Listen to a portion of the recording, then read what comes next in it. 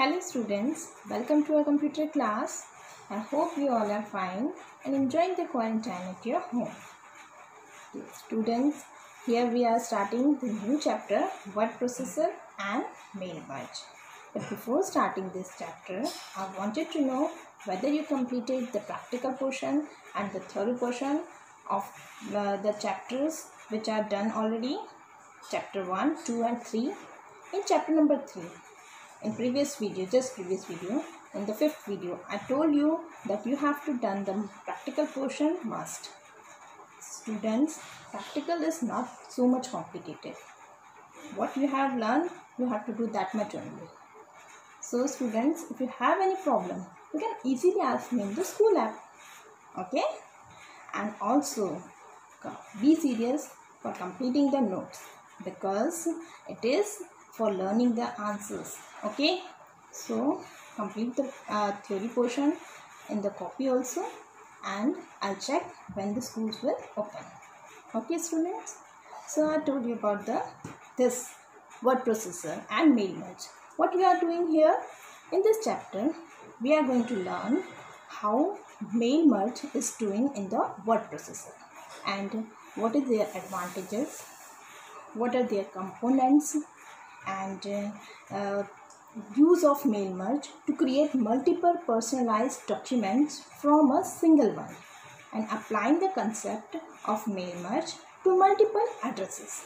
It is very simple things, very easy things, but before starting this, I told you that in this video you have to watch the video properly in the for full concentration.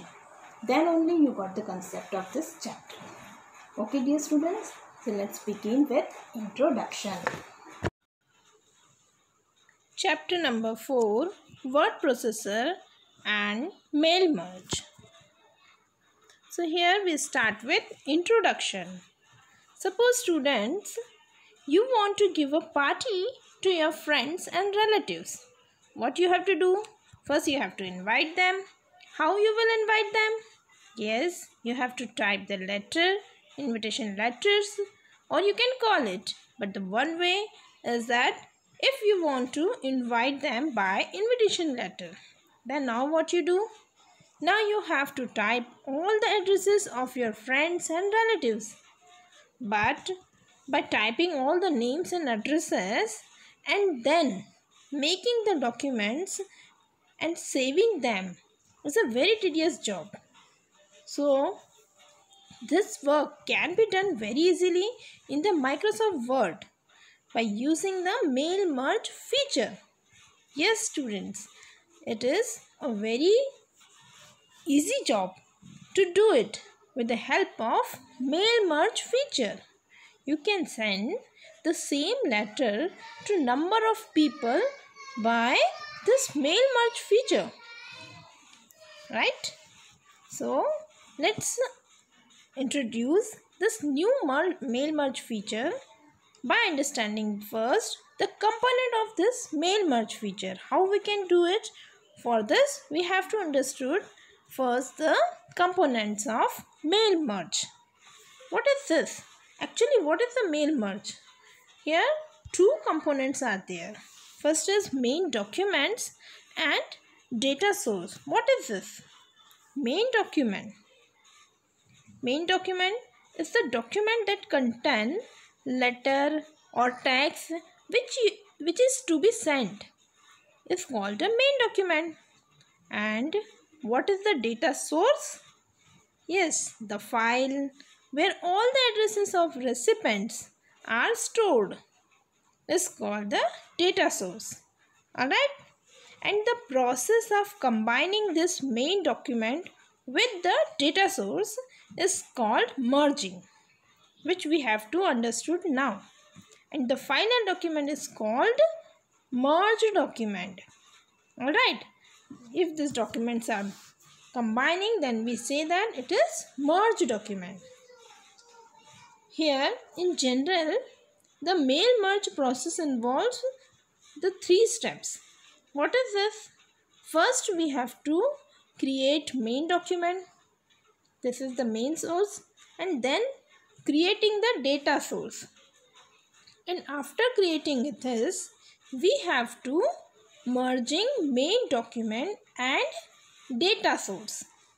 Alright, this thing is done very easily by understanding this mail merge process. But before this, we have to understand the advantages of this mail merge. Why we are doing this? What are the advantages of this mail merge? Yes, students, it saves our time and efforts. Of course, by typing the same letter, by sending the same letter to number of peoples, it can save our time and efforts. And once the merge has been set up, thousands of letters can be produced very quickly. And when we make any changes in single letter, it will be applied in every letters. And letters can be sent to people who meet specific criteria. Okay. Now, take a look on steps to be followed during mail merge.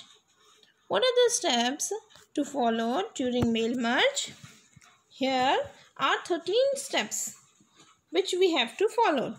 Step number 1 is click Start Mailing tab and then click Start Mail Merge from the Start Mail Merge and choose a letter from the choice available. Then step number 3, type that letter you want to send.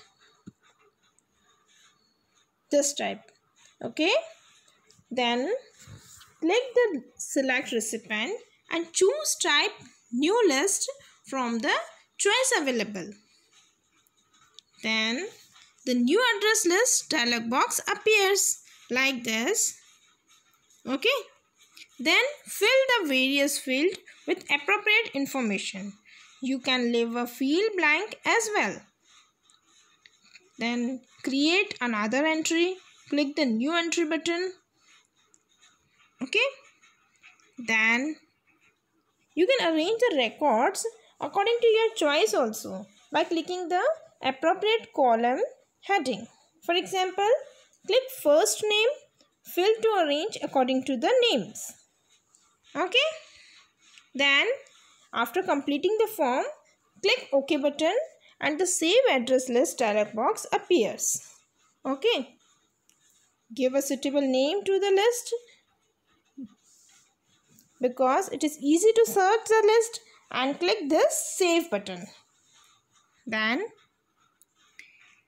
place the cursor in the main document where you want the fields to be inserted. Okay. Then click that insert merge field from the right and insert field group and choose the required field. Again place the cursor to another place for the next field and insert it in the same manner. Then click finish and merge from the finish group to complete the mail merge process. Okay, it is very easy job. For this, choose edit individual documents option and the merge to new document dialog box appears. Okay, and like this, if all the entries and all the merging process were done by according you can click this select all options and click OK button. Alright, if you can also click highlight merge field from the right and insert field group to easily identify which part of the document will be replaced by the information from the recipient list.